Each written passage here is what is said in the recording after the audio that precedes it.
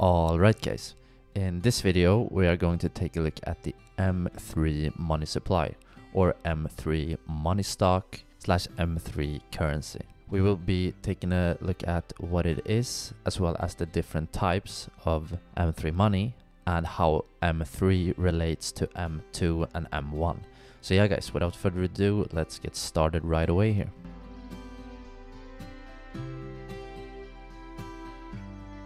So first of all, real quick, we need to take a look at what is money supply. Money supply is basically the amount of money in an economy. But what is the M3 money supply? Well, the M3 money supply includes everything in M2 as well as assets that are less liquid than the M2 and M1 components.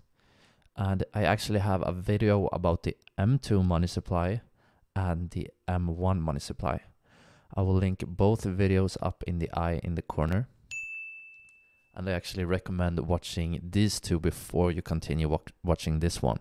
But so M3 includes M2 and M1 as well as assets that are less liquid.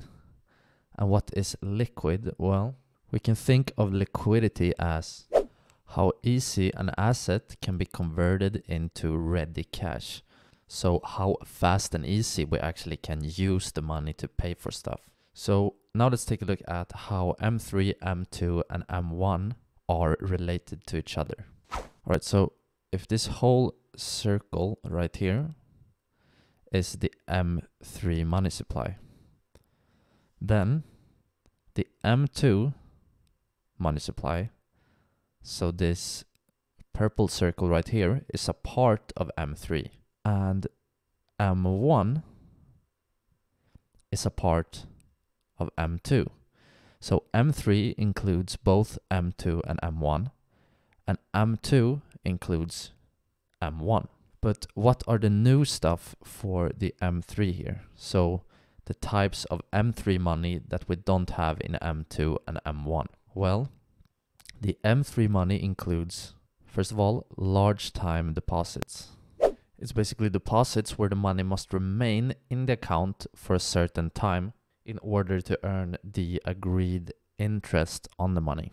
We also have, for example, institutional money market funds. We can think of these as funds for the big players. Hedge funds, insurance companies, pension funds, and so on and so on. And when we are talking about so big amounts of money, the money usually moves a bit slower. We also include something called short-term repurchase agreements. And I think that one needs a video on its own, so I'm not going to go into that one a lot. And we can also include a category called other larger liquid assets. So this is basically the different types of M3 money that we don't find in the M2 or M1.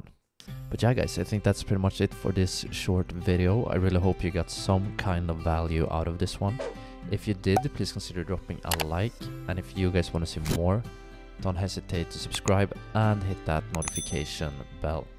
I hope you guys have a great day, and I will hopefully catch you in the next video. But for now, take care, ciao ciao.